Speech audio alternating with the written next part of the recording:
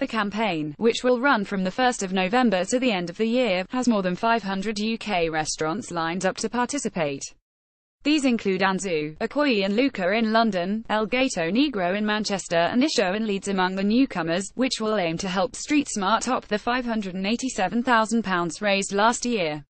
Existing supporters, such as the River Cafe, Ottolenghi, Meat Liquor and Baraffinol, continue to support the charity fundraising, which has raised more than £8.2 million since 1998. Participating venues will display a table card or other invitation to add £1 to the final bill.